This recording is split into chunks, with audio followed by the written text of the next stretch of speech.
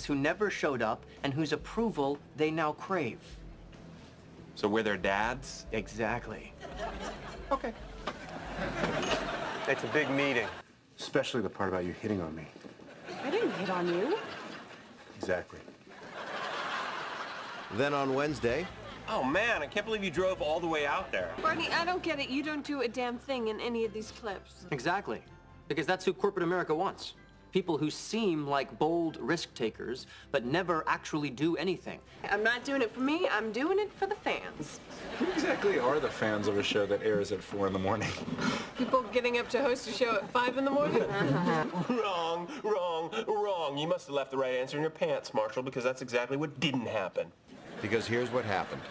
One afternoon, we were at Karen's place. You are complicit in breaking some poor guy's heart, and you of all people know exactly how that feels. You really don't want to tell the pants story, do you? What? I'll finish it for you. Ted left without saying anything, and Karen got exactly what she wanted. Not this time. A deuce. Exactly what my career dropped once I decided to settle down and marry Ted. Bridge. I win. Well, for her, it was breakfast. And we ended up doing exactly what Lily wanted us to do all along. We talked about our relationship. But only if you guess all 3 parts correctly. Well, that's just impossible. Exactly. I don't even know any Canadian sex acts. Can't tell anybody. No hablo inglés. Exactly.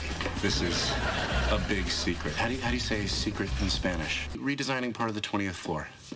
Well, if that's a lie, it's an incredibly dull one. What exactly would I be doing? This is the 18th floor ETR.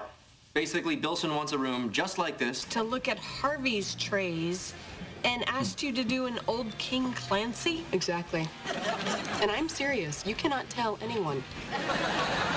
Well, my hiccups are gone. I just need to get that PJ idiot away from her. If Lily were here, she'd know exactly how to get rid of him. Maybe I can help. You have to wait 3 days to call a woman. That's the rule. Barney, that rule is completely played out. Girls know exactly what you're doing. Hey, I got a new rule. It's kind of crazy, but I call it, you like her, you call her. You listen and you listen good. Don't go anywhere. They cannot survive without click, click, click.